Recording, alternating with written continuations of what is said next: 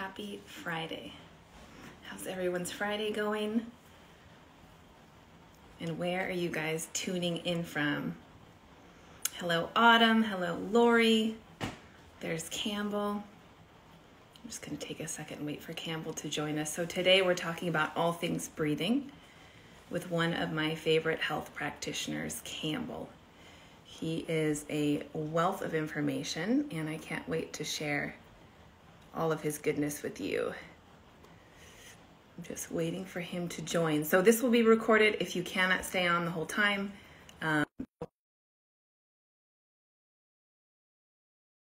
Point. All right, Campbell should be jumping on soon. Kansas City.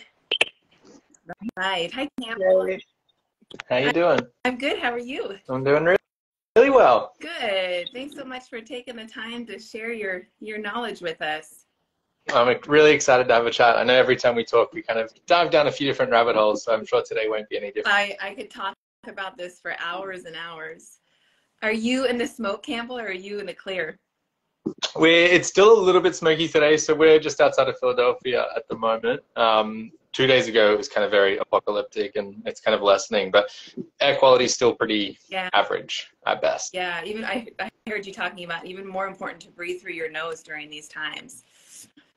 Yeah, you know, I mean, it's important at the best of times, but with kind of everything that's in the air at the moment, I think it's no better time to kind of like recognize the importance of that. Yeah, I agree. All right, you guys. So for everyone joining, we're going to be talking all about breath work today. Breathing. Campbell is a physiotherapist who specializes in breath work, mostly training other practitioners like myself to be able to use breath work as a tool to help clients heal. I've taken a lot of certifications, a lot of different courses. I have a lot of different tools in my tool belt, but without proper breathing patterns, what I've found in my practice is that when it comes to healing the nervous system, which nervous system dysregulation is something I talk so much about, because if the nervous system is stressed and we're in a constant state of fight or flight, it is really hard to heal. And chronic pain and chronic health issues are at an all-time high. And it seems, I mean, I don't know what you're finding, Campbell, but nervous system dysregulation is just a total epidemic. It seems everyone's struggling to spend more time in rest and repair and heal. So I had done so many different things for my health. I had healed my gut and, you know, balanced my hormone, just done so many different healing protocols, but finally came to the conclusion that with a stressed nervous system, it doesn't matter how much you're doing those things if your nervous system is stuck in fight or flight. And the way that we breathe is either pulling the nervous system into fight or flight or toward rest and digest. Every breath we take, and I'll let Campbell get into this because he's the expert, but changing the way that we breathe has such an impact on our nervous system. And so if you're struggling with chronic health issues, whether it's depression, anxiety, pain, autoimmune, whatever you're here with, learning how to breathe is so unbelievably important because it can be the difference between, again, every breath we take, stressing your body or moving it toward a state of rest and repair. So Campbell, you always say something that I think is so unbelievably profound. And I think about it almost every day because I feel it in my body all the time. And that is the way that we breathe is the way that we do everything. Can you kind of unpack that for us? Yeah, I would love to. It's, you know, it's this really, even just as you're describing, you know, everything about the nervous system, we look at all of these different problems or different symptoms of problems and fail to recognize there's often this kind of common denominator, you know? And I think that kind of just goes against the way the medical system has been going for a while of like, we have this specialist for this specific problem and this specific medication for this symptom. Yeah. And like the human body, the human ecosystem doesn't really work like that. And so the role that breath plays is this kind of piece that connects everything else. And when we see, and this is like what I love at the moment is kind of the science is kind of backing up and really exploring some of these concepts. Like when we see a really busy brain activity, we see that reflected in the way someone's breathing. We see a really disrupted emotional state. We see that reflected in the way someone's breathing, right? We see posture, pain, like all of these different things. And so this idea that the way I'm breathing is the way I'm doing everything, right? It's how my brain is actually functioning. It's this state of my emotions, you know, my physical state. Like And so the beautiful part about this is it's a kind of bidirectional pathway, right? So everything I just described is saying breathing reflects my mind, it reflects my emotions, it reflects my body, but it also affects all of those things. Yes. And that's an incredibly empowering piece of information, right? Because we are in charge of our Yeah. breath. And these small little lessons that I can learn of, oh, if I breathe like this, it impacts me that way. And if I change it like here, you know, and so these small, like, as soon as I start to make these little alterations and adjustments of my breathing that's occurring 20, 25,000 times a day, we start to stack that, you know, accumulating effect of better breathing, of more nervous system regulation, of more balanced and coherent state of mind and body. And like you were saying before, it's kind of impossible to heal when the body is stuck in a survival state. You know, I often use the analogy, I've been using it quite a lot this week, that without the nervous system on board, you know, it's kind of trying to walk up the down escalator, right? Like the diet, the exercise, all those things will help move the needle, but you're still walking up the down escalator, you know? Yeah. Whereas kind of like what happens when we start to use something like breathing, and there's a lot of other strategies, and you talk a lot about them, that when we bring the nervous system back into harmony and congruence and coherence, you know, that escalator turns, and all of a sudden I'm walking up the up escalator, and progress starts to become a lot easier. Yeah. You know, instead of my health being a battle and a fight, you know, it starts to become this really like smooth journey. Yeah. And I think that's a completely different outlook that we can have. I know so many people that are fighting disease and fighting illness, and I just think that again, if we come back to the idea, that's the nervous system. You know, I'm in a sympathetic fight or flight, so I'm trying to fight the illness and fight the, instead of shifting into that kind of thrive state where I'm working towards health. It really is a very small difference, but I think an incredibly impactful one. Yeah, I do too. And for anyone listening, when I used to hear you talk about this, Campbell, I was like, wow, this is so amazing. I can't wait to actually feel it. And after your breathwork course, what I noticed is that having that breath awareness, how I was breathing was in direct correlation with how I felt. And if I wanted to feel differently, you gave us so many tools to change that state, whether I needed to just calm down, I wanted to feel more present, calm and peaceful, or if I was tired and I wanted to energize myself. But how we breathe it's really how we feel, and that connection between our physiology and our psychology is something that I don't think a lot of people understand really well. So I want to talk a little bit about that and how the communication between the mind and body. I talk so much about the mind and the body because when it comes to our physical, you know, chronic health issues, whatever it is, the mind plays such a powerful role. And I know you talk about this all the time, but 80% of the communication between the mind and the body is going from the body to the mind. And so the way that we breathe, our physiology is having a massive impact on the way that we think and the way that we feel. And I remember hearing you talk about this, Campbell. I thought, wow, this is so powerful. But it wasn't until I really became so much more aware of how I was breathing that I could make that direct connection between, no wonder I feel this way. No wonder I feel kind of jittery, or I'm really reactive, rather than taking that time in between stimulus and response to choose, you know, that creating that space to be able to choose a different way of reacting so that I can grow and get a different outcome. So let's talk a little bit about how our physiology and breathing being such a big part of that impacts the way that we think and feel. Yeah, so I'd love to take this in kind of two directions. We'll start with the kind of more broad general overview, but then I'd love to dive into some of the little bit more specific kind of science and physiology behind it. Because I think when people grasp that, you know, that one step deeper than just, oh, it impacts me this way, it often is that catalyst for, yeah, I get that. You know, that does make sense. So the first kind of point of when we're looking at breathing and physiology, if we just look, you know, we've probably all seen it, you know, it's a popular kind of statement or meme that we can go weeks without food, days without water, but only minutes without air. Yeah. And so that shows us the importance that breath plays in really survival. You know, we keep it just general. If I stop breathing, it's an immediate big problem. You know, my brain is going to go into this kind of survival state, alarm, like, why aren't we breathing? And so my physiology is really dictated by my breathing. And the part of this that's very important is carbon dioxide, which we all breathe out, is acidic. You know, when it's in the blood, it's actually carbonic acid. And what that does is it regulates the pH of my blood. We all hear about alkaline being good and acidic being bad. And breathing is the fastest way to influence the pH of our blood. And where this gets, a little bit more complex, but very, very interesting, is our brain is incredibly sensitive to changes in pH. Because changes in pH dictate whether I can release oxygen to the cells or whether it's stuck in the blood. And how I'm breathing is really how much carbon dioxide am I retaining in my blood, or am I blowing out with exhales? And the more that I retain, it starts to change the pH. And then my brain is going to react and say, uh-oh, is this good, bad? Like, what's happening here? Change of pH, big alarm system.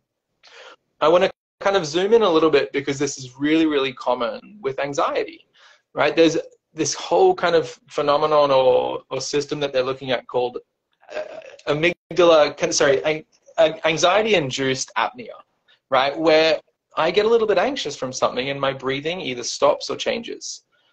That change in my breathing causes a change in my chemistry, right? And the catalyst just because I was thinking of something scary. I have to do a presentation tomorrow, and that thought triggers a physiological change. I stop breathing. The thought goes away, but now my brain's reacting to this change in my chemistry. Yeah. The pH is off. And that cycles, because now I do feel really anxious, which causes me to breathe differently. And so we have this opportunity, when we understand that, to kind of get in front of these automatic kind of reactions that we often have of, I hold my breath when I'm a little bit frightened. Yeah. And that might be because a car whizzes by, or it might be because I think of something that worries me, which most of us do a lot. Exactly. And so if that's happening, on a pretty frequent basis, there's this constant interruption of my physiology. And my brain is always going to react to that, right? My brain doesn't kind of think, oh, well, it's just because you're worrying about the presentation tomorrow. It says, my chemistry is changing. Yeah. This is bad news. Yeah. And the correct response to that is, get the system ready. Do we need to run away? Or do we need to fight? And so there's this kind of hidden driver for a lot of people of their anxiety, of feeling stressed, of overwhelmed, of panicked. That's really physiology. It's not psychology. No. We call anxiety a mental health issue. And then that just makes people think, well, it must be in my mind. But my mind is, like you beautifully said, my mind is reflecting my body. My body's out of balance. And so, of course, my mind's going to be like, oh, God, what's going on? But we've forever, for a while now, decades, if not more, we've been focusing on how do we manage the mind, right? How do we reduce anxiety through the lens of mental health? And that's cognitive behavioral therapy, talk therapy, medication, right? Instead of, why is my mind behaving with anxiety? Yes. Because it's responding to the fact that my body's out of balance. Yes. And that we control our physiology, so we can kind of get in front of that, bring the physiology back to balance. The mind just comes along for the ride. It's like, oh, we're out of the danger? Cool, we don't have to worry now. Yeah.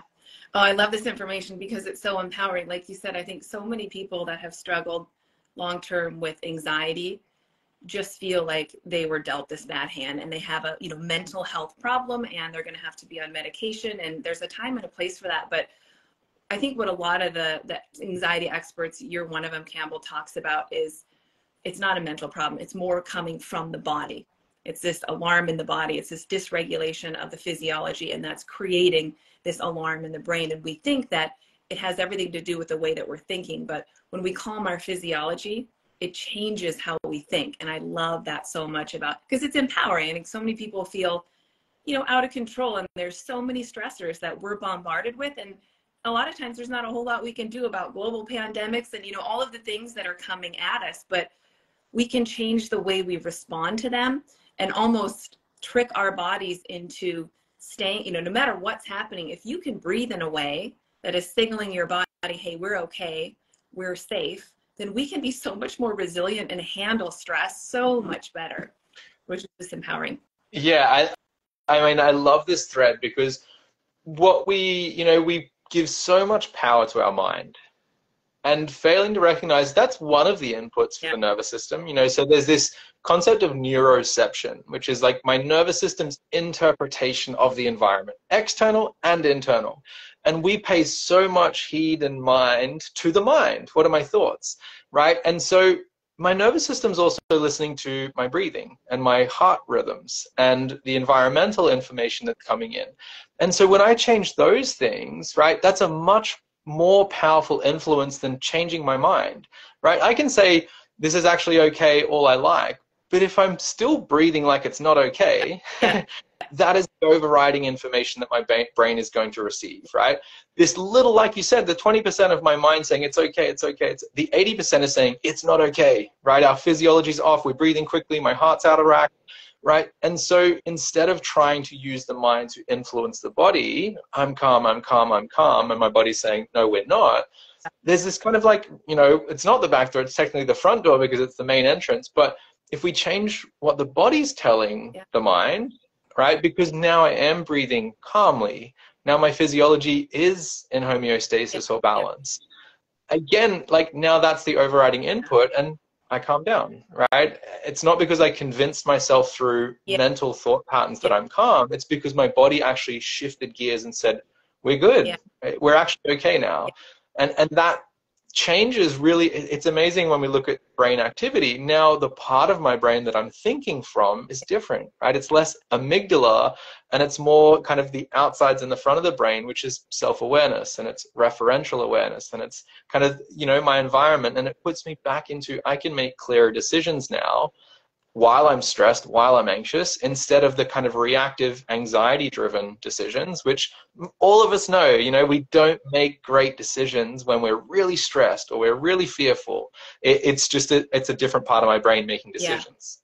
No, it's so true. And it's just so empowering because, again, there's so much that is out of our control, but we can control the way we respond. And I would say breath is probably one of the most powerful, tools that we have when it comes to, this is stressful and there's a lot coming at me, but if we can breathe in a way that signals that safety and pulls the nervous system back into a state of safety, then it's just, we can handle so much more, which I think everyone's looking for a little more resilience in their life.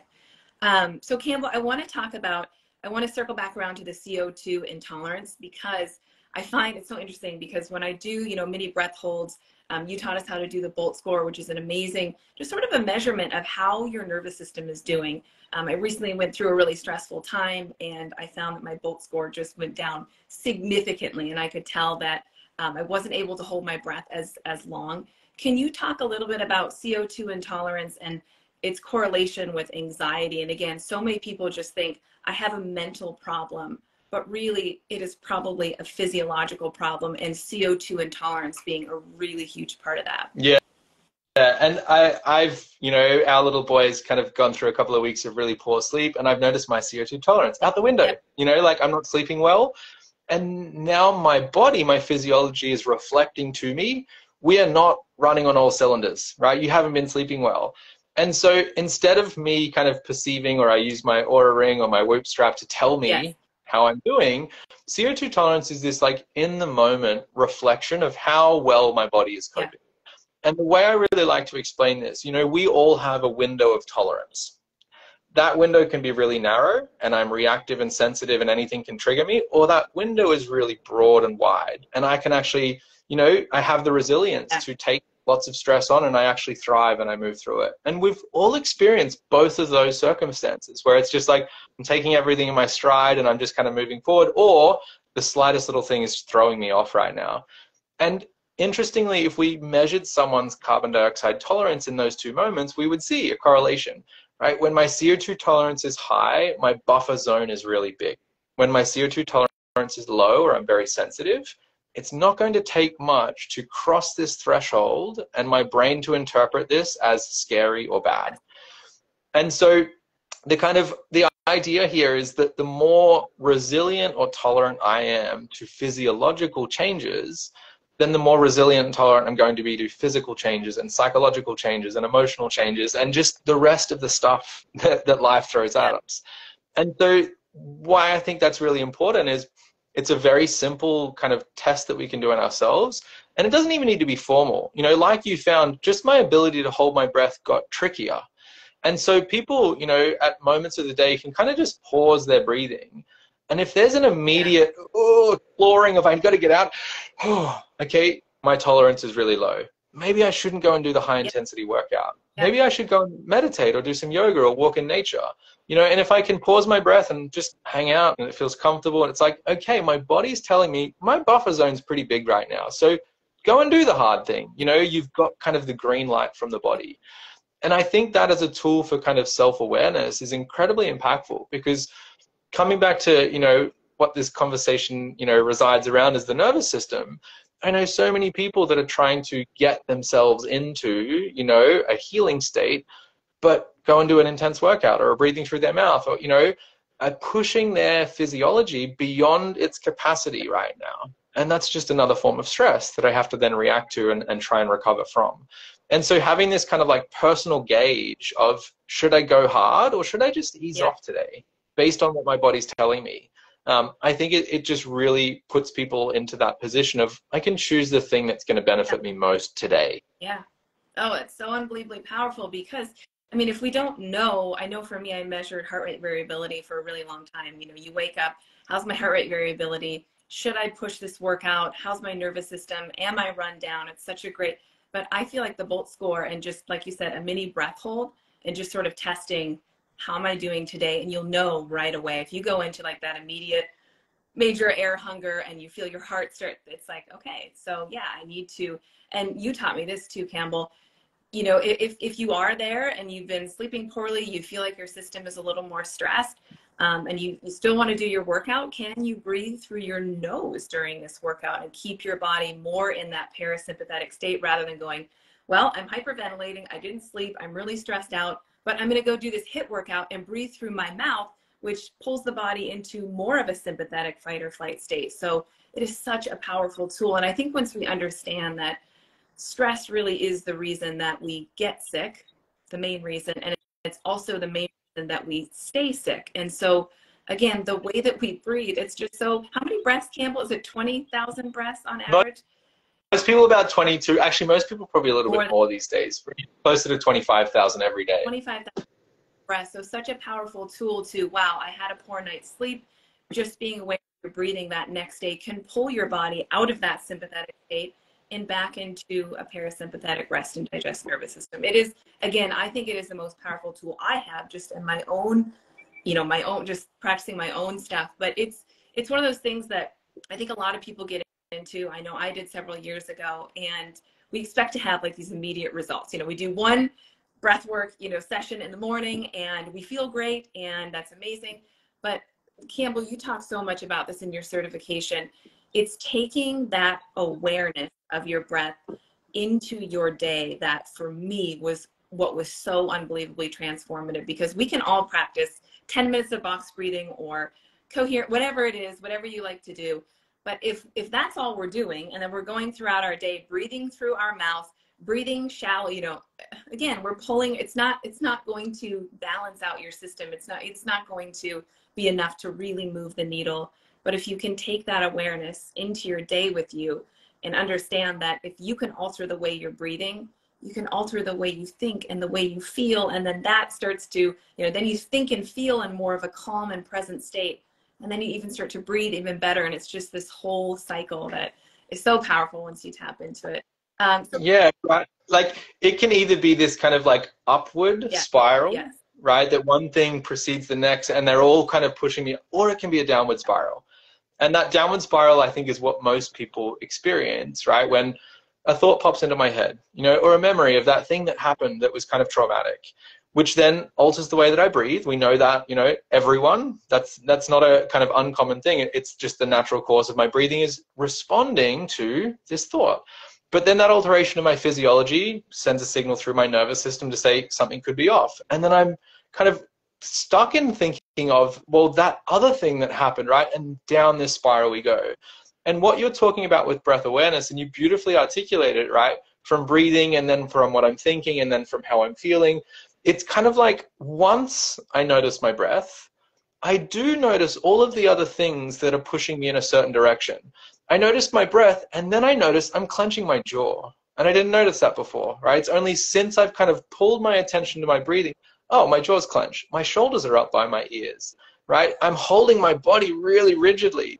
And so as I kind of undo each of these things that have only become evident to me because of breath awareness, you know, like I've noticed this kind of like intersection between what's going on in my body and what I'm experiencing. So I notice breathing, oh wait, I'm holding my breath, and then I start breathing at my jaw and I unclench my jaw and my shoulders drop, and then the racing thoughts start to slow down, and all of a sudden that spiral's going up, you know, and these tiny little interventions have stacked on top of each other, you know, so with this cumulative kind of exponential effect that all of a sudden I'm pulled out of that state of anxiety or panic and I'm actually feeling like I'm back in control here. But we miss all of those things if we don't have the breathing piece. That's the one part of us, you know, and this is this really interesting paradox. It's both automatic and it's also under our control. It's the only function of the body that behaves like that. And I always like to play this kind of trick on people, but there's this difference between awareness and perception, right? Perception, I'm perceiving stuff all the time, right? No one right now can feel clothing touching their skin until I just said that, right? Everyone's now like, wait, there's my t-shirt, you know? My awareness met my perception. You were feeling your t-shirt all the time. It's just not important information to your brain, so it just blanks it out. And so breathing is the same way. Unless my breathing gets really, my body is just like, this happens 25,000 times a day. It's pretty, you know, monotonous. I'm going to focus on other things. And so when I pull my awareness to meet my perception of my breathing, of my posture, of the tension in my body, of the thoughts in my mind, it just gets me back into, do I want to hold my body like that? Should I be clenching my jaw? Do I want to be thinking these thoughts? But we had to use the awareness to get into, oh, wait, I am doing these things that I wasn't aware of a moment ago. Oh, it's so powerful. And that self-awareness too is really the precursor to healing and growth in so many ways. Because if we can't observe what we're doing or who we are being, then how are we ever going to change what we're doing and who we're being and get a different result, be able to heal or achieve whatever goal we're after? There's so much talk too, Campbell, about healing trauma. And something I've learned from you is it's so, you know, I think so many people are, they're talking about their trauma and they're going back and they're reliving and they're hashing it out and thinking that that might be what helps them heal. But trauma really is what happens to the body. That's the part, in my opinion, that keeps us from healing most, is when we experience a trauma or a massive stressor, it changes our physiology. During that, you know, whatever happened to you, we start to breathe differently because of that stressor. And a lot of people experience those stressors at, you know, 6 years old. It changes their breathing at that point in their development, and they really never learn to correct those patterns. And so here they are, stuck in a state of fight or flight, talking about their problems, talking about trauma. There's a time and a place for talk therapy for sure, but if you want to heal from trauma, you have to heal what trauma has done to the body and to change the physiology in the body. For me, that was so big because, you know, I've done a lot of therapy and talk, and, you know, you go back and you rehash and you learn why you are the way you are. But it's really what trauma has done to your physiology if you want to make that massive shift and heal what has happened physiologically. So it's just, again, another powerful tool. I honestly just got kind of chills when you said, you know, you have to heal what trauma does to your body. Like, I don't know, I've never even heard it phrased so succinctly like that. But I want to kind of show an example that I work with so many adults with really, really bad anxiety that had childhood asthma, that had a near, you know, I actually either had to get intubated or I had a big asthma attack that I was rushed to the hospital and I thought I was going to die. Very traumatic. And so, like, exactly, just beautifully articulated, like, what I'm thinking and how I'm talking about that 20, 30, 40 years later is far less important than how did my body begin to compensate and respond to that experience that happened when I was 7 years old, right? My physiology changes, my breathing pattern changes, how I hold my body, my expectation, my association with, as my physiology changes, my brain is immediately going to, is this like that time I nearly died, right? Turn on the anxiety alarm. We need to be ready. You know, it's a survival mechanism. And so we can kind of talk about that as much as we like. And I think it is very important to be able to contextualize and articulate it. But if we don't unravel and undo what happened to the body in response to that experience, then again, we're kind of walking up the down escalator. You know, my body is stuck in that protective, let's phrase it as it is. You know, it's not a dysfunction. It's a, you know, it's a protective mechanism that's got a little bit out of whack, you know, because it's been built on for decades. Yeah. So that recognition of, I changed my breathing when that happened, and my breathing has forever been different. Yeah. And that's been impacting me cumulatively up until today. Yeah. And the recognition of that and the intellectual side of that is not enough to change the patterns that I develop.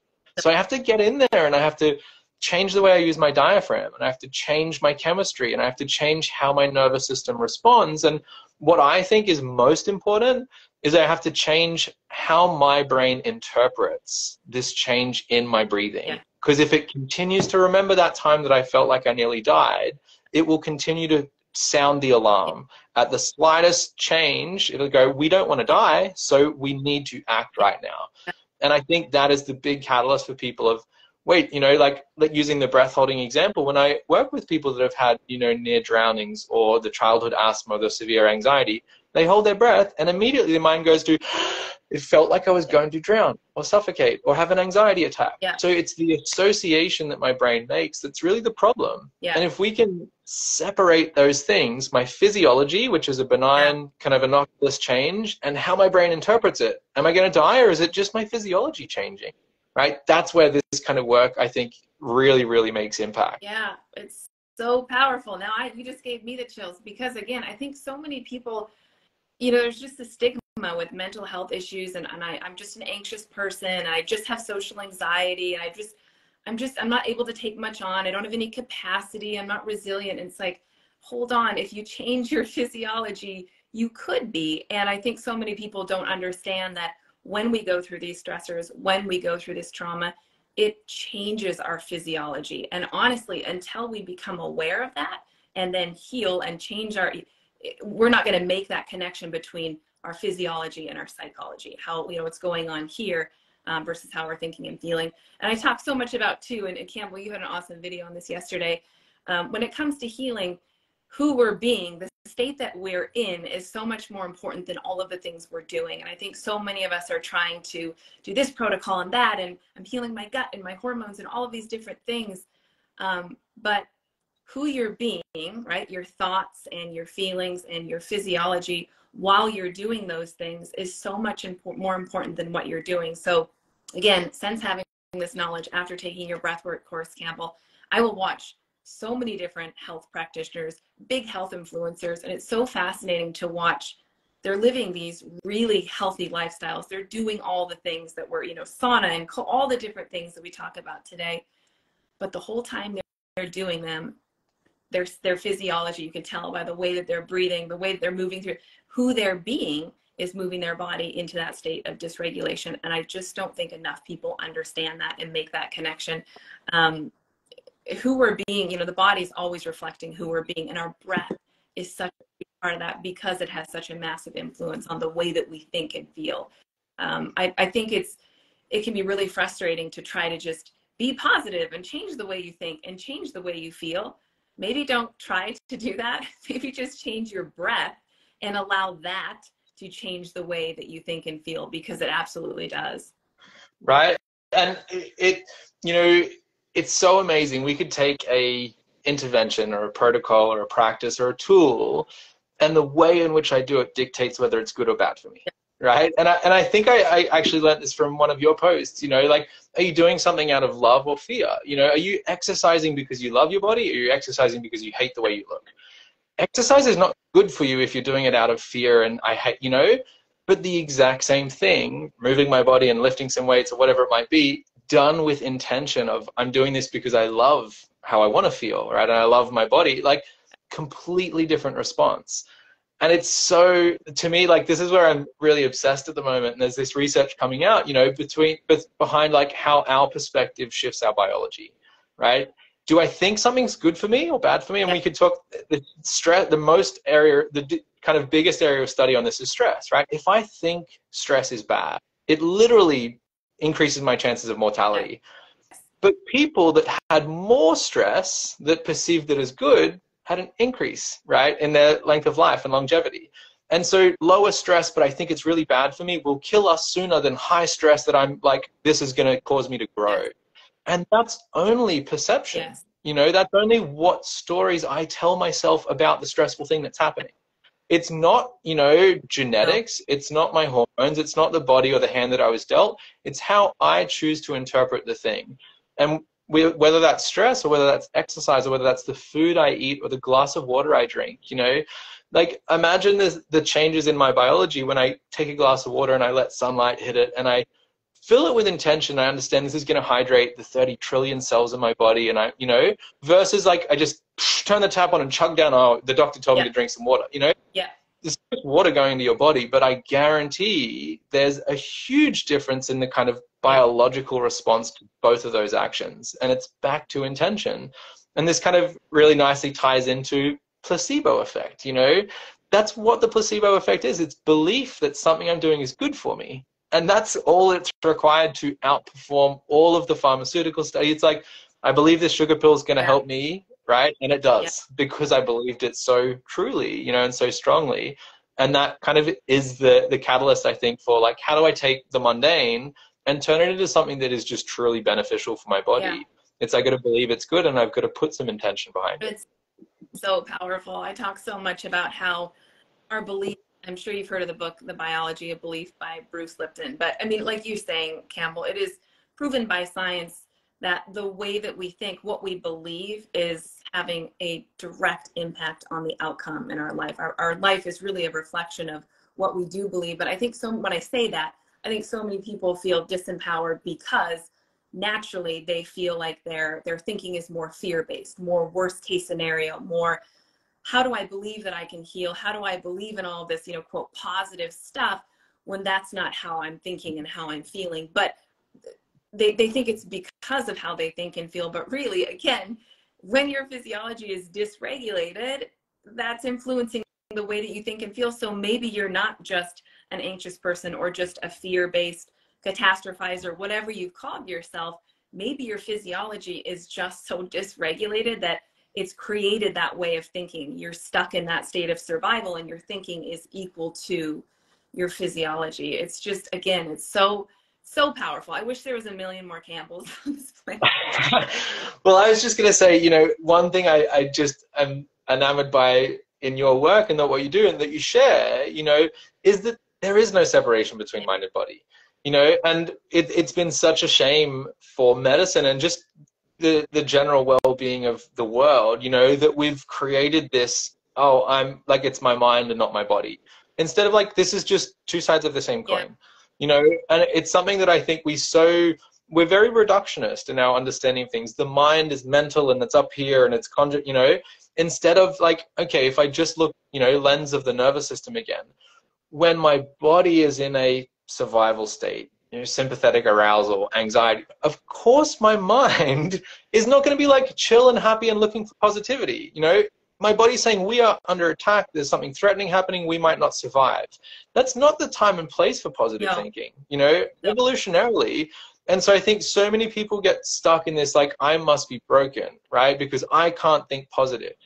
Well, if you try and keep changing your thoughts without addressing the state that you're in, you will feel like you're broken. You're just like, you know, I try it for 5 seconds and I'm positive, and then all of the stuff comes rushing back because my body's still freaking out, right? My body still thinks it's under attack. And it's like, what are you doing trying to pay attention to like the things that you're grateful for? We're just trying to survive here, you know, and it wrenches the mind back to its appropriate state of my nervous system's up here, my mind is up here.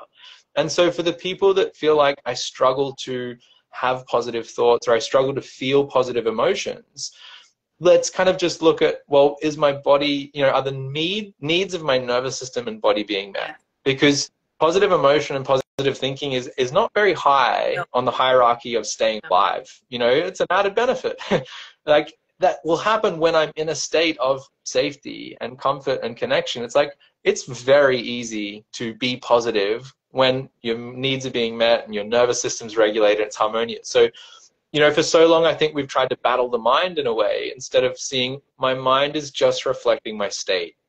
And I can impact my state, you know, through time in nature, through my breathing, through my posture, through social connection and just a conversation with someone that I love or that loves me, or my dog, you know, like these things that inherently change our state in the moment. It makes it really hard to have negative thoughts when you're in a positive state. And so like kind of coming at it from that side, I think can be really beneficial for the people that do, you know, that I've always been an anxious person, or I can't seem to get a hold of my thoughts. Let's try and maybe look at the nervous system as one of the influences on how you're feeling and thinking. Yeah. I think it is one of the most powerful influences. I've just noticed that in my own life, where how I'm breathing is exactly how I'm feeling. And if I want to feel different, I have to change the way that I'm breathing. It's just so powerful. Okay, so for everyone listening, they're probably wanting to know, well, then am I breathing right? am I breathing in a way that is causing this anxiety, this fear-based thinking? Campbell, what are some of the most common signs that you look for when you're identifying whether or not someone is breathing properly? Yes. So I always like to, we can look through the kind of subjective lens, and we can also look through the more objective lens. And subjectively, it's waking up feeling tired. It's reactivity. It's I feel like I don't have a lot of tolerance to stressful things. It's kind of that feeling of jumpiness or readiness. The objective side is maybe I do notice my mouth's open sometimes. I sigh pretty frequently. Right? What I'm doing is trying to regulate my physiology there. Some other people, it's yawning. I'm yawning all the time. One of the really big ones, particularly for those people that do suffer from a bit of anxiety or even stress, is this feeling like I can't take a deep breath. Maybe they've tried breath and it just feels like I can't get a breath in. What's most interesting about that is we're typically describing our physiology. It might feel very physical. I feel like I can't take a breath in. My body feels claustrophobic and tight. But that's, again, my interpretation of physiology often. And so the most common things that I tend to see, are related to someone's posture. It's very hard to breathe slow, deep, and optimally when my shoulders are rounded and my diaphragm's all crunched down in my belly. So posture can be a big driver. Pain can also be a big driver, particularly back and neck pain, right? It hurts your low back if you take a really deep breath and your back is sensitive. Yeah. So you learn not to, right? And I'll take shallow breaths in my chest because that doesn't hurt. And then the final one, which we've kind of spoken about today, is really the state that I'm in, right? My breathing is reflecting. So if I'm breathing quickly, is it because I'm feeling stressed? And vice versa, is my breathing quickly actually the thing that's making me feel stressed? And so for the people kind of checking in with themselves of, do I breathe well? Do I sigh often? Do I feel like I can't take a deep breath in? Do I perhaps tend to run a little bit snappy and reactive sometimes? And maybe I'm noticing, that I don't notice my breath at all. That's often a sign as well of like understanding, is my breath a driver of these things as well? Do you notice how you're breathing in any of these states? Yeah, just learning how to observe how you're breathing was so eye-opening for me. Again, when you finally tune into your breath, you can kind of make that connection. Well, no wonder this is why I'm feeling this way. And it's so powerful because if you want to feel different, you can just change the way you're breathing. So when you're watching someone breathe, Campbell, and you're looking at their mechanics, what are you looking at? When you watch someone, what are the things that you're looking at as far as dysfunctional breathing mechanics goes? So the easiest way we can all kind of conceptualize this is if I had a cup, right, and I was going to fill that cup with water, what would happen is the water would fall down to the base of the cup. It would then kind of expand to fill the sides, and then it would rise to the top, right? So the key part of that is the top of the cup fills right at the end. If I'm watching someone breathe and at the start of their breath, I'm noticing the top of the cup's filling up, right? My shoulders are rising, but at the start, what that means is I'm using muscles that elevate my rib cage, right?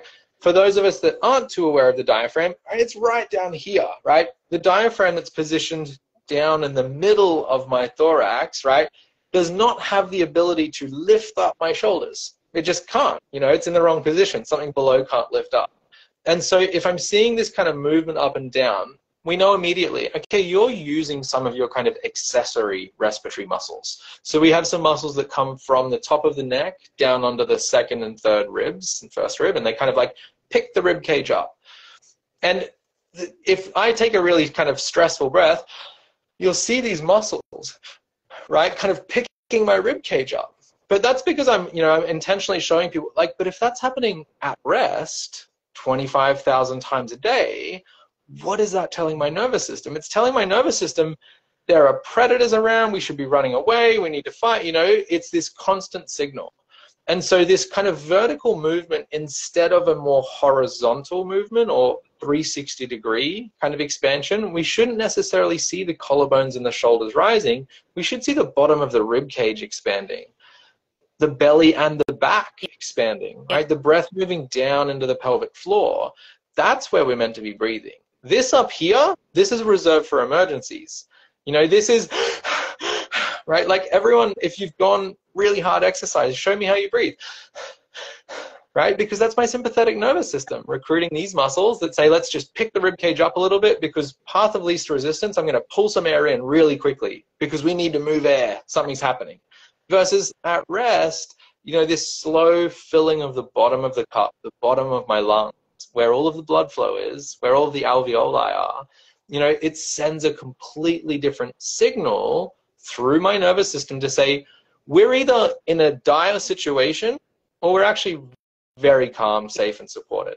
Yeah. And so even though we're just talking about the mechanics of breath here, again, how does my nervous system interpret? My shoulders going up and down, or my diaphragm contracting, stimulating my vagus nerve, expanding the abdominal contents, right? They're two really different messages, and it's just mechanics, right? We haven't even talked about what that does to physiology or anything else, but just the way I'm breathing tells my brain, what situation am I in? What environment am I in right now? Yeah. Do I need to be heightened, alert, anxious, attentive? Or can I be soft and creative and empathetic and connected, you know? Yeah, but that shift alone is enough to, you know, you talk about in your course a lot, Campbell, how when we activate the diaphragm, we stimulate the vagus nerve. And there's so much talk about the vagus nerve right now because if we can stimulate it, it does move the body into that parasympathetic rest and digest nervous system. So many people, again, are breathing sort of from here up and they're never getting that movement in their diaphragm, therefore never stimulating the vagus nerve. And so they get poor vagal nerve tone or nervous system dysregulation or chronic stress or whatever you want to call it. So just changing that part of your mechanics. And again, it's not something you go, oh, good idea, and you just master once. It's cumulative. The benefits are so cumulative, and you'll find that if you're in a stressful situation, you'll find you start to breathe more from here up. But again, as soon as you have that awareness, if you can shift to that more horizontal breath, it is so powerful. It's just so powerful. Yeah, I want to zoom in on something here because I think it's incredibly important and incredibly misunderstood. This idea that, you know, so if I just, let's take you as an example. If I just said, oh, you know, long exhales stimulate the vagus nerve and calm you down. I want you to do a 3-second inhale and a 6-second exhale. If you do that without recruiting your diaphragm, your vagus nerve isn't getting touched, right? And so again, people feel like, what's wrong with me? Why doesn't this breath practice calm me down? And it said vagus nerve, parasympathetic, and it doesn't. It's because I'm doing that inhale and exhale without actually moving my diaphragm. You know, the part of the breath that stimulates the vagus nerve is the descension and ascension of the diaphragm, right? The vagus nerve goes through a hole in the diaphragm. And so when the diaphragm moves up and down, it stimulates the vagus nerve and sends a message to the brain that we're breathing down here, we're good. And so it doesn't often matter what the breath practice is if I do it wrong, you know. And I think so many people get taught, you know, box breathing or extended exhales or 1-2 ratio breathing, and they're doing it with improper mechanics and they're wondering why it doesn't help. In fact, it makes them feel more stressed and more anxious because now they've taken a deeper breath and a longer breath with poor mechanics, and it just doesn't give breathing the opportunity to do what we're all told it does. And again, we think, oh, well, this doesn't work for me. What's the next thing? Yeah, for sure. And that's why mechanics are so important because, again, I think, you know, we've all heard somebody say, you know, if you're really stressed out or something horrible just happened, you take a deep breath. But if we don't have good mechanics, all it's going to do it's like fuel on the fire, honestly. You know, take a deep breath for people that don't technically know how to take a good breath is literally like crank it up, you know, like turn it up the volume on what I mean. Wait a minute, why don't I feel more calm? Is because I took a breath that said we are stressed. And now we're more stressed. This is so important though, because so many people hear that, you know, breath work is so important and it's going to help you heal and calm your nervous system. And they start to, you know, they start with a practice. Maybe it is box breathing or 2x breathing or whatever it is, but it's going to make you feel worse if your mechanics are not right. So Campbell, what else? Looking at somebody, watching it breathe, they're moving up and down. So we want to take more of a horizontal breath for anyone that's just jumping on. What else? The next one would be, you know, if I can hear someone breathing, I know there's a problem, right? And problem's maybe a strong word, but I know something's not right. There's this kind of beautiful proverb from Thich Nhat Hanh, like the way he said it was like the way a human should breathe is though they're not breathing at all. you know, and he's this wonderful kind of master back in, I'm not sure what century, but there's also, and I always think when we see examples of this through different cultures at different times, it must be important. And there's this story of, how they used to pick samurais in Japan as they would hold a feather under their nostrils. And if there was movement of the little feather, of the hairs on the feather, they weren't ready, right? So again, they're breathing like they're not breathing at all. And so breathing should be really, really subtle. It should be silent. It shouldn't be obvious at all. So like right now, I can't see your body moving. I can't hear anything. Your mouth, like, I don't know if you're holding your breath or breathing, right? That's what it should be. And so, for people listening, if you can hear your partner breathing on the couch now, right? Like that is the sign of a body that's kind of laboring to just get air in and out, right? Why is it doing that? We're not in a demanding situation right now. If you can hear your own breath, it's often a sign that you're kind of over breathing. Yeah. And what I think is really important to understand is I try and shy away from good breathing and bad breathing, because what are you doing?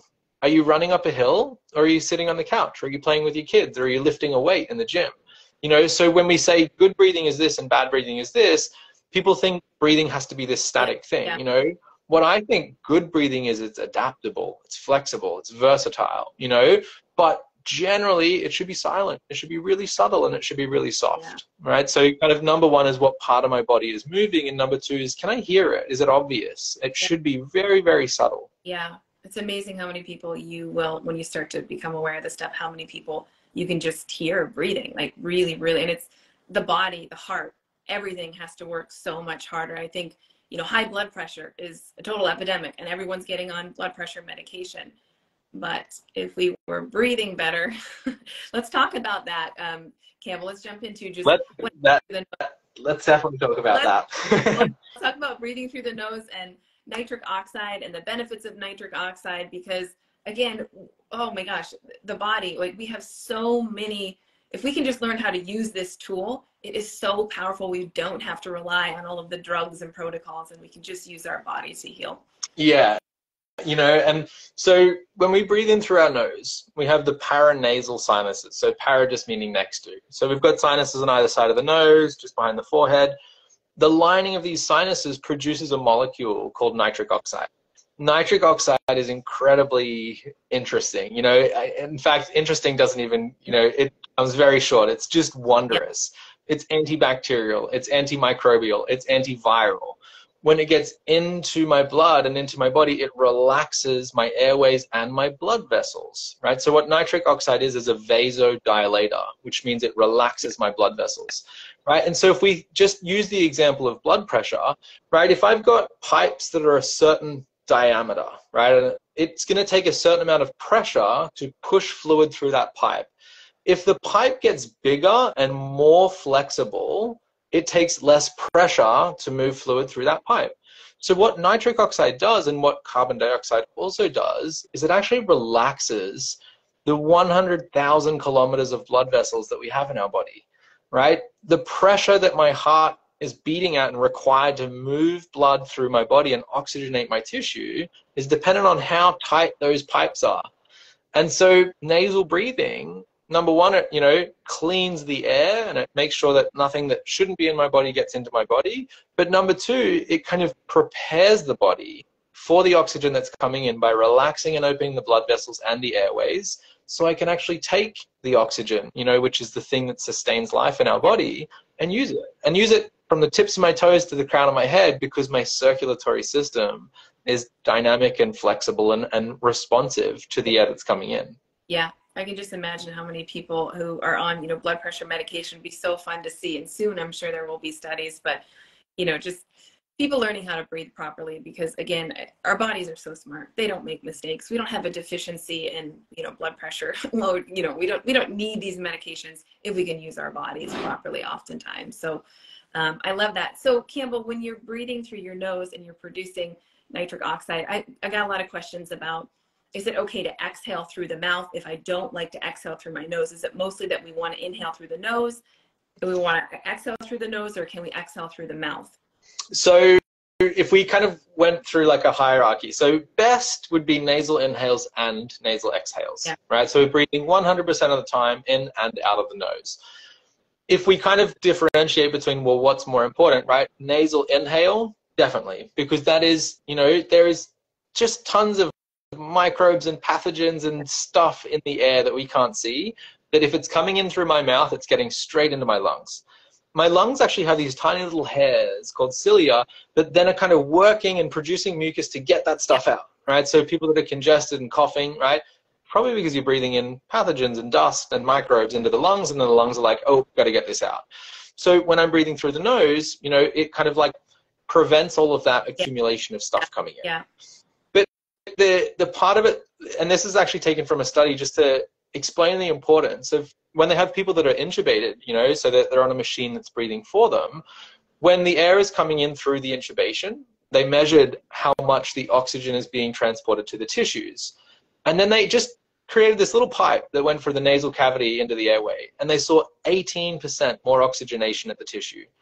You know, and there's these fields of thought that absence of oxygen is presence of disease. Yes. And so what does 20% more oxygenation do for your body? You know, it's almost unfathomable to consider. It's like, whoa, like 20% more fuel for my cells, right? And so I think just that idea of, well, yes, bringing this in and what it does, whether it's just the humidity of the purification of the air, how my body starts to kind of respond to the breath that's coming in and what it does.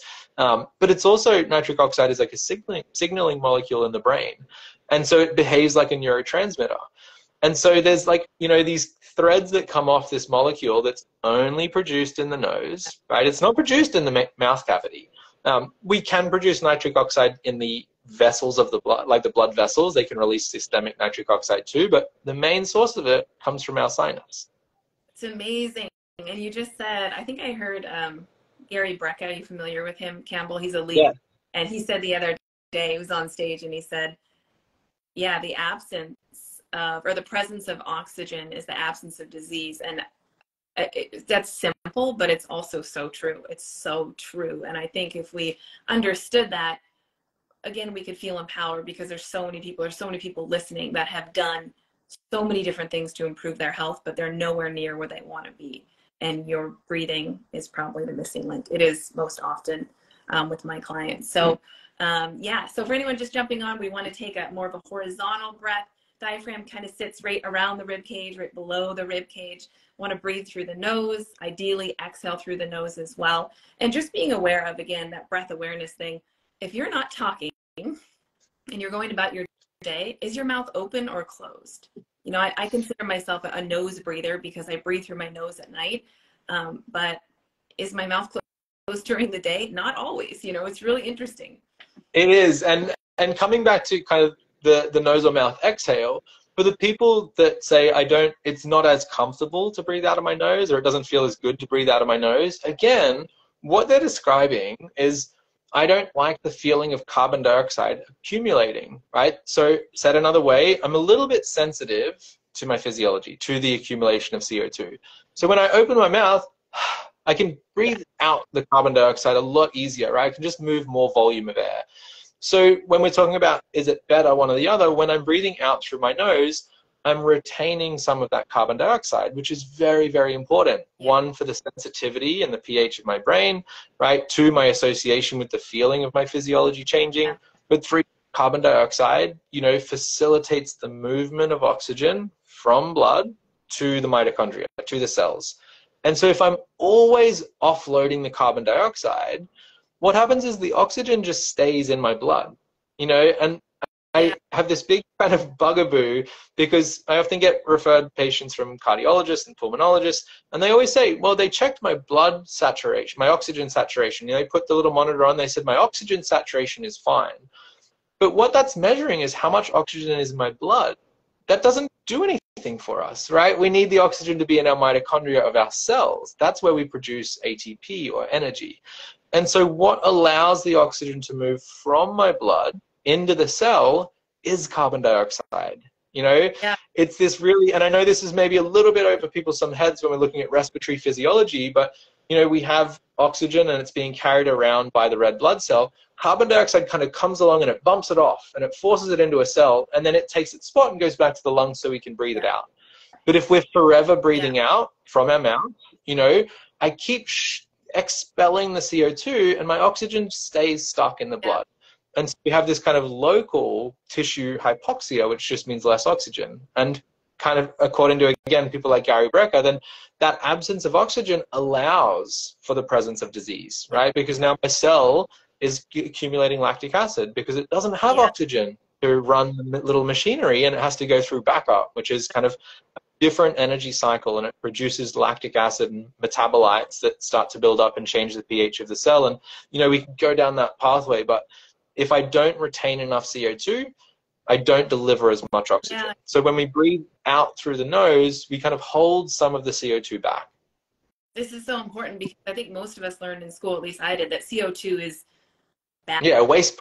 The bad waste product. And so you just want to exhale a lot and take deep breaths and blow it all out. But we're over exhaling. We're actually hyperventilating, which is causing, you know, like you just said, Campbell, you have to have that CO2 to carry the oxygen into the blood. Like, to be able to use the oxygen, we need that CO2.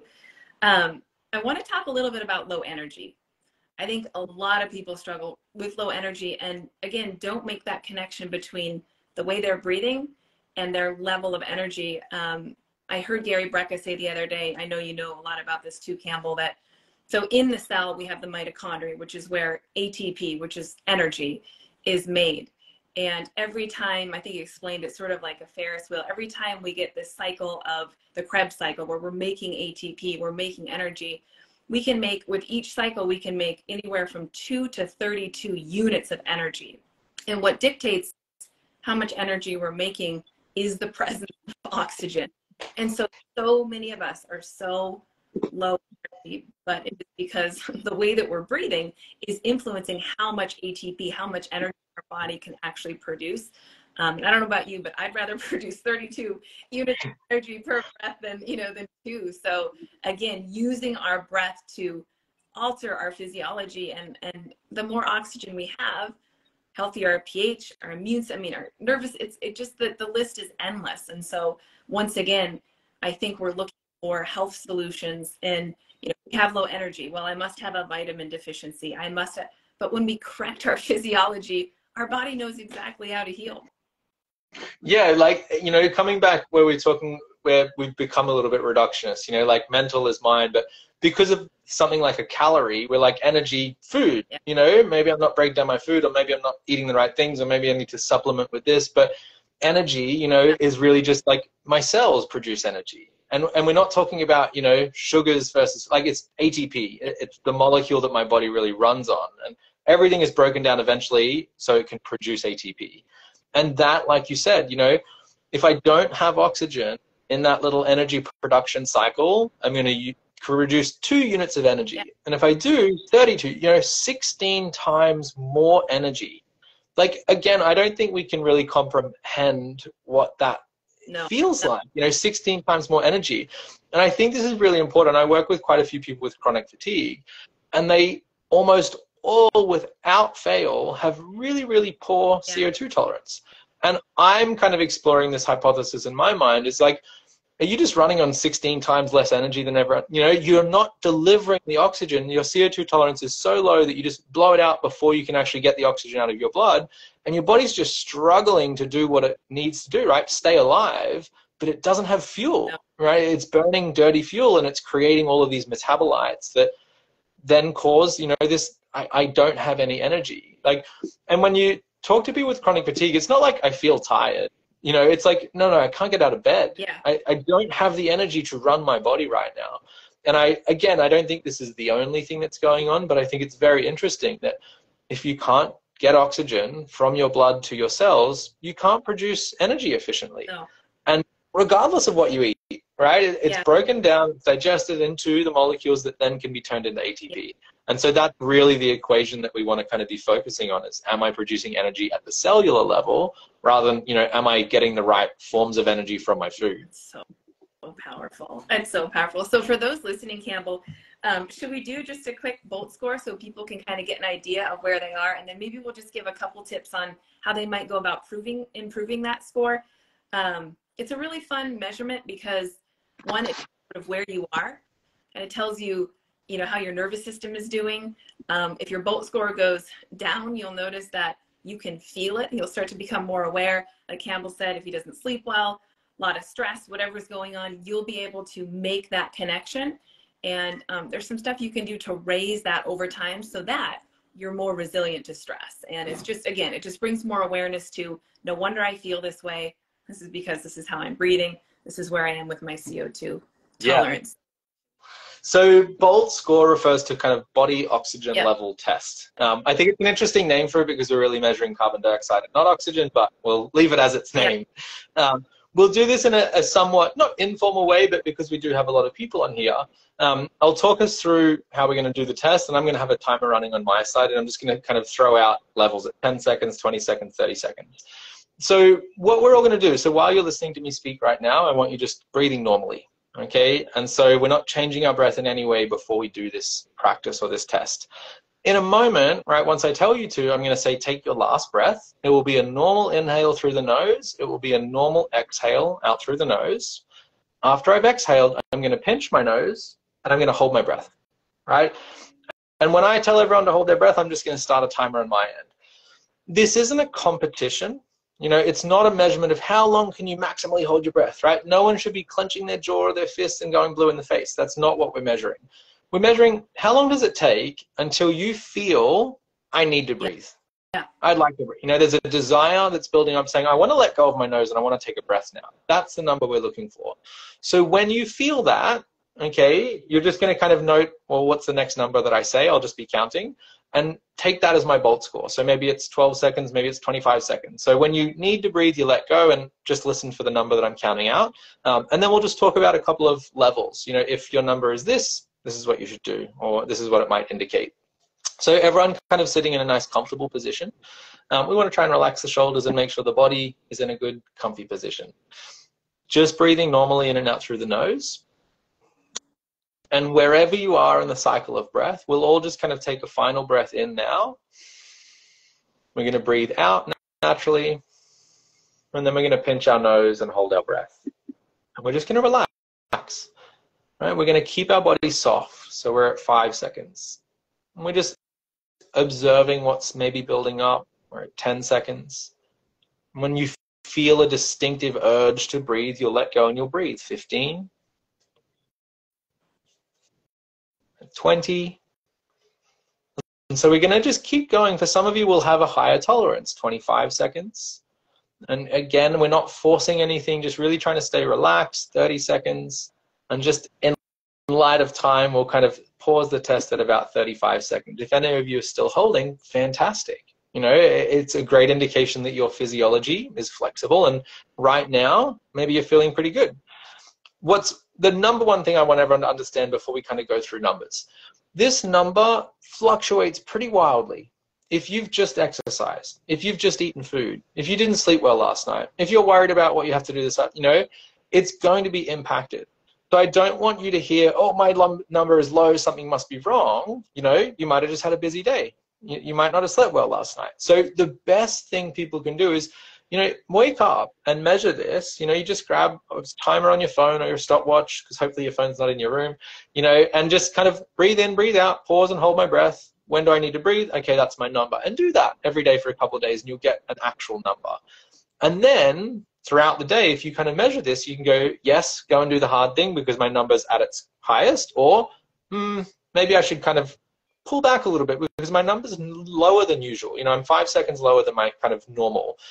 So when we're kind of, the numbers that I look for, if we're 10 seconds and below, right, I would find it extremely unlikely that you don't suffer with anxiety, maybe panic attacks. You've definitely got dysfunctional breathing mechanics, and this is not something that started yesterday, right? This is like you've been breathing a certain way for likely years, if not decades. 10 to 20 seconds, again, I'm pretty confident that there is some room for improvement of breathing mechanics. Maybe your diaphragm's a little bit tight. Maybe your rib cage is a little bit immobile, and so it's requiring you to breathe a little bit more frequently than maybe you need to. Okay, and so again, some improvements that can be made. 20 to 30 seconds, you've probably got pretty good breathing mechanics. You know, you're probably breathing with your diaphragm. You don't have a high respiratory rate. You're probably, you know, fit, for lack of a better description, physiologically. 30 to 40 seconds, we're starting to approach what I would consider, you know, gold standard. This is where I'd like most people to be, you know, and 40 seconds and beyond, cool, you breathe really well. Your physiology is very flexible. You've got high stress resilience. You've got the adaptability to deal with, you know, a lot of different forms of stress. And so for those of you that are down on that kind of below 10 or 10 to 20, is just kind of thinking, maybe I do need to address how I breathe, right? Maybe there are some bad habits that I've picked up over the years of sitting at a desk for 8 hours a day. Of course I'm going to breathe improperly, you know, or pregnancy, you know, or back pain, or surgery, or abdominal pain, you know. So there's lots of different reasons. I don't want people to think my number's really low, I must be broken. I want you to think, why? Like, what could be the contributing factor? I do work a desk job. Cool. That might mean I should prioritize a little bit of body work around unraveling the position that most of us spend a lot of time in. And the part of this that I think's, you know, a good insight to have is, it's not as though we're going to go, I'm going to get to 30 seconds and I'm done. You know, the higher that number, the better, right? Why wouldn't we want more stress resilience and more physiological flexibility? You know, so when I kind of first delved into this world, my CO2 tolerance, I think, was about 18 or 19 seconds. And when I kind of like was really working at it, I was up at about 65, 70 seconds. As I mentioned, you know, lack of sleep over the last few months with our baby, you know, it's back down to about 25, 30 seconds at the moment. And so it's not like, oh, it's like, okay, I need to make sure that I'm doing the right thing so I can rebuild that tolerance, because it's been a difficult couple of months and my body's telling me, you know, it's been a difficult couple of months. And so we want to give ourselves a bit of grace there and work our way back to, you know, a more optimal level of tolerance or physiology. This is so important, Campbell, because I think so many people, they don't have that information and they go and work out anyways, or they do a long fast, or they do some high intensity interval training or something that takes an already overly stressed body, although they weren't aware, and pushes it over the edge. And that's when we get sick. And now we're working against our hormones, against our physiology. Now we're depleting ourselves rather than going, okay, I'm a little stressed out. My Bolt score just dropped significantly overnight. I need to prioritize rest and recovery today. Maybe a walk, breathing through my nose is a lot more appropriate than sprints on a treadmill where I'm huffing and puffing through my mouth, taking my body into a farther, you know, further stress state. So such an important tool to have. And isn't it so interesting that, again, you know, this kind of reductionist mind of, I know so many people that when they're overly stressed, whether it's at work or at home, they turn to high intensity exercise as my way to de-stress, right? And I'm not saying that that's wrong per se, but when we look at how physiology responds, is that the best thing? No, right now it's not. You know, is high intensity exercise bad? Of course not. You know, if you've got the capacity and the tolerance to positively adapt to it, it's wonderful. Great research on it, you know. But if you've had a stressful day, your CO2 tolerance is low, and you go and smash yourself in the gym, or you go and do the really hard workout because it helps you de-stress, then yeah, you'll get some of the endorphin release and you'll feel a little bit de-stressed.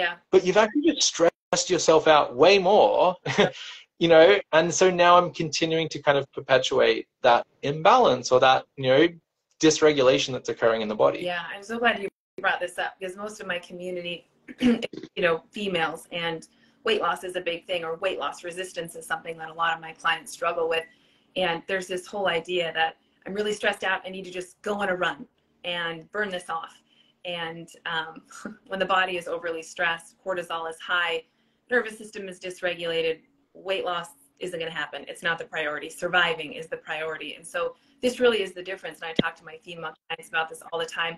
This is the difference of whether or not, you know, you're working with your body and with your hormones, or against your body, your hormones, your physiology, which can feel really frustrating. So if you're struggling with weight loss, you're doing all the right things, start paying attention to your stress levels and then tailoring your exercise when you fast, you know, these other hormetic stressors with that level of stress, with that Bolt score.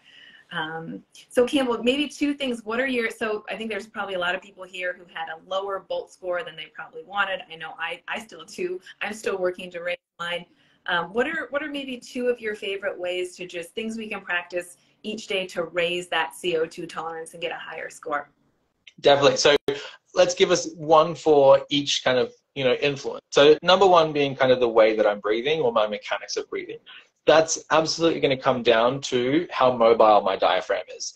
If my diaphragm's really tight, I'm going to breathe with my chest and I'm going to offload more CO2 and my kind of sensitivity is going to stay there. So a really easy kind of exercise, I'm just going to come up so people can see, the diaphragm is kind of this dome, is let's actually get in and give it a little bit of a massage, and some of you will be going, oh, this feels really tight and really uncomfortable, but the diaphragm should be really nice and mobile. I can nearly get my whole fingers under there. My diaphragm obviously is quite mobile because I do this all the time. But just getting in and spending maybe a minute or two, giving the diaphragm just a gentle stretch and massage so that it has adequate range of motion to take a slower and deeper breath. If I can take more air in, I don't need to take as many breaths, yep. right? If I'm breathing out 15 times a minute versus 8 times a minute, there's a different level of carbon dioxide. Yeah. So first thing we want to kind of address is the biomechanics, and do I have adequate range of motion and function, of my diaphragm? And then the second thing we can kind of use as an exercise to increase my tolerance or increase my BOLT score is actually exposing ourselves to a little bit more carbon dioxide than usual. And the thing I love about this, right, this doesn't need to be a formal exercise. This needs to be understanding. So if you're going on that run, make sure your mouth's closed. Yeah. More CO2. You're going to feel, it feels like I need to breathe. And that's how I'm in exactly where I need to be right now, and modulating your intensity rather than opening your mouth. So slow down a little bit so you can keep running or keep walking or keep doing the yoga or whatever it might be and breathe through your nose and feel that slight feeling of I want to breathe more. Yeah. We're actually seeking that out with this exercise. That can be done by just gently holding our breath. So the same way that we tested it today, we breathed in, out, we paused. So doing that, but a little bit more frequently, but making sure that I'm really calm when I do it. So the CO2 builds up and my brain's going, oh, what's going on? Oh, I'm relaxed. I'm sitting in a chair. I'm very, very calm. And so it starts to think, well, maybe this number, maybe I don't need to react at this amount of carbon dioxide. So it lifts the ceiling a little bit. Things like slow breathing or even box breathing, if done the right way, will cause a bit more carbon dioxide to accumulate. So in all of these examples, whether it's exercise, formal breath work, gentle breath holds intermittently throughout the day, we're just wanting to let a little bit more CO2 build up because I'm usually breathing it out all the time, and make sure that I don't react to it. So we don't want people holding their breath and, right? That was pretty stressful. And so it's just feeling like my body's noticing more carbon dioxide, make sure I stay calm, go back to normal breathing, or slow my run down or finish the breathwork practice. But the more I expose myself to a bit more CO2, my physiology is going to adapt to that. Yeah, so important. And that's probably one of my favorite benefits of increasing CO2 tolerance is the more tolerant we are to CO2, the more tolerant we are to stress. And there's such a direct correlation between people that struggle with stress and anxiety and how long, their BOLT score, how long they can hold their breath. So by increasing our tolerance to CO2, doing those mini breath holds, making sure that we're breathing, through the diaphragm, loosening up the diaphragm, all of those things are going to help you be more tolerant to stress, which I think everyone is looking for tools to help with that. Campbell, before we announce the winners, I want to talk a little bit about, we covered so many different things today, and you guys can catch the replay. I'm also going to send this out to my subscribers because this information is, what we just covered, I think we have you have a tool to help heal trauma. You have a tool to help heal your nervous system. You have a tool to help know, should I push or should I pull back? When we understand the power of our breath, it really is one of the most powerful tools that you can have to heal your body, to change the way you think and feel. And it's free and it's with you all the time. And if you take the time to learn and to practice, it will shift your health significantly. And this is coming from someone that has done so many different protocols, worked with so many different experts, some of the best in the field. But this information that I've learned from Campbell is something I will always have. And being able to pass this along, I'm using a lot of what you taught me, Campbell, in a couple of my courses, and watching people that have tried everything. I'm talking working with the best practitioners, doing all the healing protocols. And when they start to learn how to use their breath to heal their body and to heal their nervous system, they make massive strides in their health. And the cool thing is that, you know, with a lot of these protocols, gut healing, you know, maybe a month or two later, you start to feel better. But if you're practicing breathing on a regular basis, it's cumulative. I swear every day, you know, if I commit to 20 minutes of breathing every day for 30 days, each day I feel more calm, more regulated, less reactive, more present. I mean, it just, the benefits go on and on and on. And so, you know, there's so many different, everyone's looking for the quick fix and the next best thing.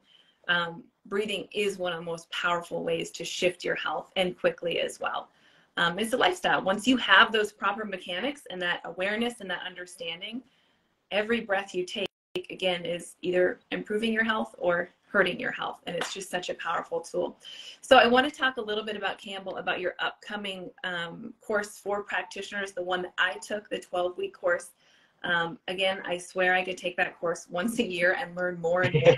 There was so much goodness in there. I review my notes all the time and I'm like, wow, like there's so much value in this course. Yet at the same time, I think you could come in with a lot of, you know, knowledge, background, you know, PhD, whatever your schooling is. And I also think you could come in as, you know, your average person off the street that just wants to improve their own breathing and be able to teach other people to do the same.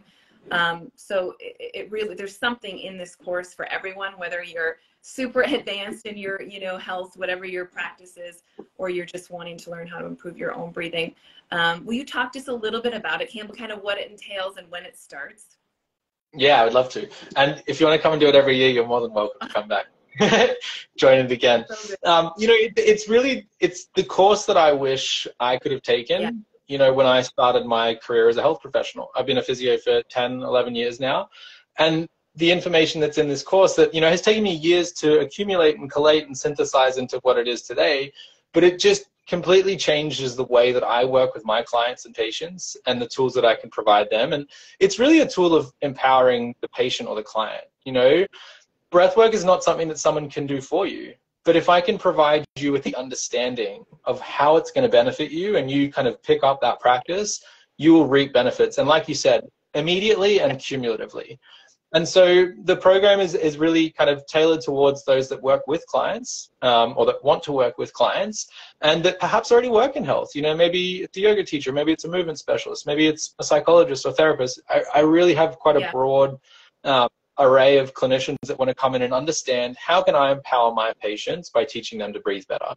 And the point that I always like to stress, you know, and I know you feel the exact same way about this, right? There's a big difference between breathwork methods, you know, and this understanding of how breath influences your nervous system, your physio, you know, the function of breathing, rather than a little tool that is very, very important and very powerful, but they're two different things. And this course is much more about people understanding how can I help restore someone's breathing mechanics? How can I restore their physiology and stress tolerance? How can I help them regulate their emotions through breathing protocols rather than I'm going to teach a breathwork class? You know, you can do both. So the next course, I run usually 3, sometimes 4 cohorts a year. So this might be the last one this year. I might try and run one in October. It starts July 3rd. Okay. Runs for 12 weeks. We cover 12 modules. And it's really split into, you know, understanding the functional side of things, the therapeutic side of things, and then kind of the business side of things. How are you going to go and share this with people and impact your community? Because I've got kind of a selfish goal. You know, I really want to help 100,000 people breathe better and live better. And I can't do that by myself, right? I can equip clinicians and practitioners and professionals to go out and spread this with their community. Yeah. That's going to spread like wildfire, you know, and I think just when people breathe better, they feel better and they treat each other better. And it's, you know, just this nice big ripple effect. So after that 12 weeks, there's an additional kind of 12 weeks of support where, you know, this supported kind of integration. That's when most people are going to have questions. So my intention behind it is I really want people to come out of it with confidence, with competence, and with clarity. You know, I know who to help, how to help them, and how to go out and share this with people. And so over 6 months, we kind of really work on building the knowledge foundation, the application, and then kind of working on how is this, you know, how are you sharing this and how can we kind of get it in front of more people? So good. I agree with you. We need so many more people talking about this because it's one of those things that is so simple. We all have it. It's free once we learn how to use it. And it shifts things quickly and profoundly. And I think it is, I know you find, Campbell, I think it's the missing link for so many people. I feel like, you know, everyone's moving toward nervous system health and nervous system regulation, because we know that's why we're not healing. We're all stressed out. We're spending too much time in fight or flight. And people are doing so many things. They're in therapy and yoga, and they're meditating, and they're stimulating their vagus nerve, and they're only getting so far, and they're frustrated. And everyone's looking for that thing that is actually going to allow them to be able to heal. And I just, again, it's for so many people, it's learning how to use their breath to calm their body so that it can heal. Yeah, and it's just a tool that is so versatile and applicable in so many different fields, which is why I kind of, you know, I was a little bit of a PD junkie. You know, I was like, what's the next course I could do? Until, you know, that all stopped when I found breathwork, because I'm like, this is what I was looking for the whole time. You know, I've been posting about this last couple of days, like, whether you're someone that works with people with anxiety or back pain or energy issues or sleep disruption or emotion, you know, breath can be applied in those fields, you know, with incredibly effective. You know, it's just, it's sometimes hard to articulate, like, how can it be effective in all of these different fields. But again, kind of, you know, you and I, when we talk about the nervous system, understand that that is this kind of like undercurrent, and that's this driver for whether it's, you know, healing and transformation or staying stuck and in that survival state. Yeah. So it's applied in so, like, I've got people taking it into schools, I've got people working with postpartum moms, people working with, you know, the high stress CEOs, and it's the same set of core principles. Once we understand those, it's like I can take that and apply it, you know, to the athlete, to the new mom, to the kid, because we're all breathing. Yeah. It's this kind of universal constant that if we do it better, we feel better. It's so amazing. And I have taken, I can't even count how many courses and certifications. And I mean, I'm just a forever learner. And your course, Campbell, I mean, even after I finished it, right away after I finished it, I thought, I'm going to take this again. This was so good. I even want to go deeper and know more, because I'm just so hungry for what is going to help people and help them a lot and help them quickly, because we don't all have the time or the resources. And I think part of my work is taking the things that are going to help people the most and putting those in front of them so that they can finally heal. Whether, you know, it's, you know, again, there's so much out there. People are so overwhelmed. And I love helping people. Where should I focus my time and energy? Breathing is one of those things, because it is so powerful for all of the things. Campbell, you talked about chronic pain. I think there's like, I mean, the chronic pain epidemic it's insane. When we calm the brain with our breathing, by calming the nervous system, we feel significantly less pain. So even if you haven't healed that injury or whatever it is, when we're in this heightened state, we feel pain on like such a different level. So just by calming our physiology, all of a sudden our back pain of, you know, 20 years melts away. It's just the gift that keeps on giving. So Campbell, thank you so much. I would give anything if we could have like millions of Campbells in this world, because this is learning in school. We need to be hearing from our health practitioners when we go into a doctor with chronic pain, anxiety, depression. Yes, you know, take this, treat the symptom, but let's address the cause. Let's change the way that you're breathing so we can really get you well. Let's get you off these medications. You don't need all of this when you learn how to use the tool that we all have. It's so powerful. So thank you for doing it. I mean, I'm incredibly grateful. Conversations with you always kind of light me up and reaffirm like why this is so important. So I very much appreciate that. And like you said, you know, I think we've been sold this idea for a really long time that it's the thing out there, you know, it's the medication, it's the diet change, it's the stuff out there that we're seeking, that we're being sold, instead of this internal, you know, shift that I can change internally how I feel and how I perceive and how I experience. Like, that's going to be far more impactful than these external shifts that we can make. And that's not to say that they aren't both important, you know, but one precedes the other. If I can shift myself into a state of receptivity and growth and adaptation, you know, then all of these wonderful tools that are out there, they have more impact on me. They work better, you know, versus, again, this idea that I'm fighting my way towards health and I'm pushing, you know, it's just, there's a limited efficacy of that. And so I think breathing serves this incredibly important purpose. And I'm so happy to see this kind of like wave of attention that it's getting right now.